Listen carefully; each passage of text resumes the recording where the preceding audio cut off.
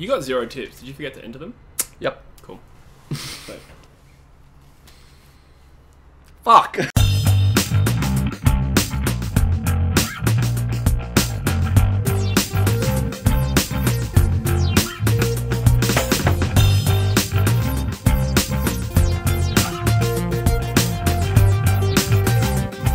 Join us every weekend for the 2021 AFL Finals series, live on the True Footy YouTube channel. Alright, g'day guys, welcome back to Just the Tips Prelim Final Edition, baby. I'm joined once again by Drewzy of the True Footy Show, which we record every Monday on your channel, so that should be out soon. Sometimes I upload before you, so it might not be out yet, but stay tuned. Drewzy, before we get into the prelim finals, we'll take a look at last week. We both had the same tips last week. We both tipped Geelong and Brisbane. That's right. So we would have got 1 out of 2 each. However, you forgot to enter your tips and also your footy tipping. So as a result, you scored 0 out of 2 and I scored 1 out of 2. So the comeback is on, baby. You're only on 134 now, haha, and you're 79th overall. I am climbing slowly but surely into the top 376 with a total score of 123, and Dad is up there in 207th with 129 correct tips. In terms of the semi-final winner of the tipping competition, obviously there was only 2 games, so we actually had 2 winners this week.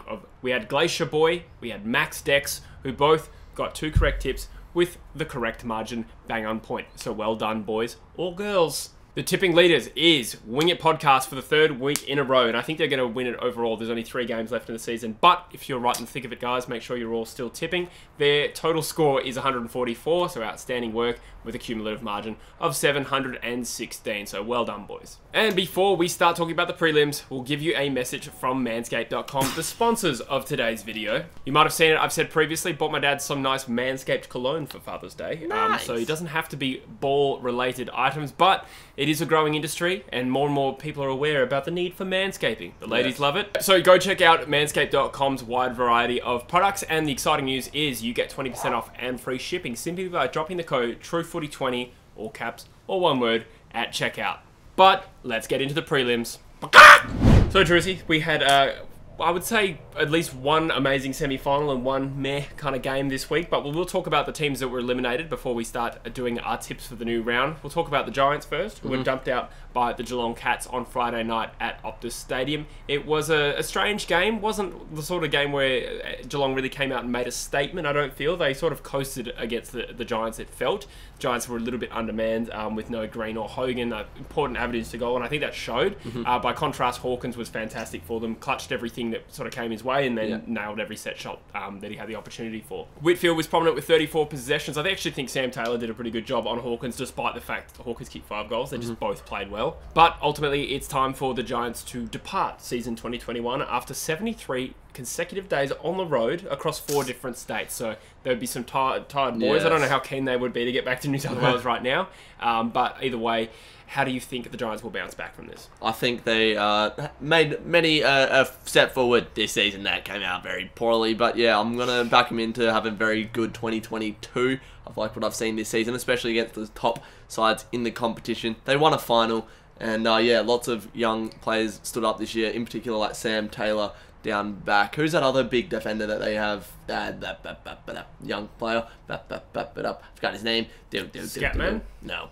Coming in Taylor. That's it. We've made that joke before. Yeah, they're a real good defensive duo who I think are going to hold good stead for the next season. And yeah, I think they're going to really develop next year and establish themselves in that GWS backline for a long time to come. Yeah, few young boys in that team, actually. Connor Stone, did he kick 3? He at least kicked 2. There were some very good shots at goal that he had as well. Bobby Hill, another one. Bobby Hill was good, and Tanner Brunner was also in that side as well. So a lot of youth in that team, and even some of their best midfielders like Hopper and Duranto are quite young. So They'll be back. Yeah, I think they're well and truly poised for a period of success. We'll talk about the Lions. By contrast, the team that probably would be bitterly disappointed with the way they've been dumped out of the finals. This is the 2nd time in 3 years that they're going to go out in straight sets. They've won 1 of their 6 finals under Chris Fagan, and they've only lost 6 games at the Gabba in the last 3 years, and 4 of them have been finals. So terrible. Heartbreaking way to go out.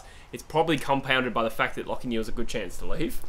which would really be a finger in the asshole of Brisbane Lions. Where to now for the Lions? I think they got most things right this season. They just fell agonisingly short. Bulldogs have been a better side all year. They've been in the top 4 just about all year, and then just slipped out due to poor form towards the end of the season. But they bounced back last week against Essendon, had a really good second half display, and then this week they got the momentum swing in that fourth quarter, and that ultimately cost the Lions their season. Going forward, their forward structure was thrown off a lot by 2 of their big men going out, but I think they had a really good season, the Lions, subjectively. But when you look at the results that have gone against them, not winning a final again, going out in straight sets, it's a bit stinky, but by no means you're not going to fall out of the top 8. I think they're going to be a good side for years to come. Yeah, I agree. The stats don't make it sound good. All those stats I rattled off, that's all pretty damning. However, I think they can be a little bit more proud of the way they exited this year compared to last year. Last year they had the home prelim against the Cats, and they weren't even close in that game. It was 40 points in the end, and the Cats walked all over them. Whereas this time they came up against a genuinely tough opponent in the Bulldogs, a team that many people rated better than the Lions for most of this year. At times, we certainly did. So they're a little bit unlucky to play such a strong team in the semi-finals. So, yeah, we don't want to blow it out of context, but either way, it's still heartbreaking for a team that's been dumped out 3 years in a row. All right, now let's talk about the first preliminary final of the 2021 final series. This time between Melbourne and Geelong, and it's a game that we're going to be really looking forward to because we will be in attendance. Yes. So shout out to good friends of the channel, both Cade McDonald and Tim Diskin, who helped us get tickets for this particular fixture. We're very privileged to get to go and see a prelim in Perth between 2 quality outfits, and I've been on the D's train all year, so it's going to be good to see them in the biggest game of their season on Friday. Our teams are too shit for finals, so yeah, this is going to be unreal. Anyway, the D's are obviously the home side in this. Obviously, it's a neutral venue, but they're coming off the bye, having been the winner of their qualifying final against the Lions in a game they proved far too strong. Even though the Lions sort of quelled them for that third quarter, I think held them goalless. The Demons were far too strong, and their typical contributors in Petrarca and Oliver were just tearing the game apart. So Melbourne have proven that they've come into this finals with the right mindset, and they'll be no doubt a very, very tough opponent for the Cats, who, as we discussed, have just beaten the Giants. Got a bit of a practice run at Optus Stadium. Hawkins was on fire. Menegola had 2 goals and 29 possessions, was very good as well. Did come at the cost of Brandon Parfit these nuts. He has unfortunately been ruled out for the season, so that is some team news for the Geelong Cats. They're 0-2 against Melbourne this year. Melbourne have a bit of the wood over them, so to speak, including one game at GMHBA Stadium. So how do you feel about Geelong's chances to knock off the D's here? Geelong look really good at Optus. They battered Freo, which isn't a massive feat, but to comfortably win against... What? I'm kidding. I said they were bad. That wasn't even like Freo are good. Yeah, they beat GWS, who have been a tough side, and beat them previously, like 3 weeks ago. So they've obviously learnt their lesson, and they could potentially do that against Melbourne. They could avenge that loss that they had, because they were up by, 45 points in that game before going down by a point. Geelong fans are... I think a bit 50-50 split. I know a few. Some are confident that they won't let that happen again, and they can control the game and pile on the goals, which we know that they can do through guys like Hawkins and Jez Cameron. But at the same time, Melbourne are going to have that psychological edge. They've done it already twice this season. They could potentially do it again. I'm going to tip Melbourne in this game just because I've been on the D's train all season long. But it's going to be an absolute blockbusting clash. Melbourne won't want to have the same game as they did against them the last time they played either. They're not going to want to lose control of this. And yeah, let the Cats get on a roll, and I don't think they will. I want to tip Melbourne to win this by 10 points. Yeah, fair enough. I'm struggling to think of a strong argument for Geelong winning this game, to be honest. The only thing that comes to mind is, it's Geelong. We have to respect how good they are when they want to be. Yeah. I've not been impressed over the last 6 or 7 weeks. It doesn't mean they won't come out and play well, but even if they come out and play well, I find it hard to think they'll get within 4 goals of Melbourne. I'm pretty far more confident about this prelim, which means I'll get it wrong. I'm just consigning Melbourne to a heartbreaking defeat, but I think Melbourne win this by at least 25 points. The spirit has to live on at D's land. You see the club camaraderie they have, and nothing can beat love. Well, We'll move over to the other prelim final. Port Adelaide is hosting Western Bulldogs, and this is the second rematch of round 23. So Melbourne and Geelong met in the final round, and so did Port Adelaide and the Western Bulldogs. Port Adelaide are the hosting team who got the bye week after dispatching Geelong fairly easily, doubling their score at Adelaide Oval, and looking well and truly up for this finals level intensity. Fantasia kicked 4 on the night. He was actually really good. One of probably his best game for the club, you'd say, being a final. But he did injure his knee. However, it seems that he's been declared fit to play. In particular, for the power, Wines, Boak and Dersma all caught my eye, and I think the power have really come into a good level of form. What was the... I got my eye. Oh, dude. I think the Power have sort of found their mojo at the right time of the year, and I think they're a little bit healthier now as well, and I think the home crowd advantage will play a big factor here. Having said that, the Bulldogs have just pulled off a very, very incredible, improbable away semi-finals win against the Brisbane Lions in one of the absolute games of the year, probably top 3, maybe even number 1 game of the year. It was unbelievable. It Crazy. had drama, intrigue, romance. Love. Bailey Smith loves himself. Zach Bailey, I love him. Yes. Even though I just took the piss out of Bailey Smith, he was fantastic. 3 goals. That absolute clutch goal on his left signaled to his forearm that he's got ice in his veins, which prompted an emergency drug test after the game. On top of that, McRae had 39 disposals and a goal. He was fantastic. Bont was really, really good too. He missed a few shots at goal that felt like he might have kicked on another day, and then One was touched as well. Yeah, so. the touch, that was unlucky, but yeah, so be it. I also thought Caleb Daniel was really impressive with his 31 touches, opened up the play with his kicking. So important. Led to a couple of goals. Was it the Bailey Smith one, I think, was the one he sort of kicked it out from the goal square and found a player. There was a few of them that he set up, Yeah. like just kick outs, took it quickly, and gained sort of 10-15 metres on the kick in, then just sent it straight up the middle to open up the game. Yeah, he was really, really prominent.